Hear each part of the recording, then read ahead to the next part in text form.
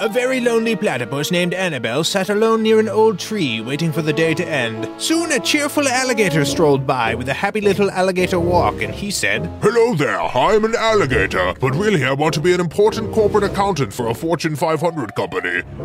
Oh, replied Annabelle, which was followed by a slightly awkward silence. "One day I will achieve my dream, I just know it."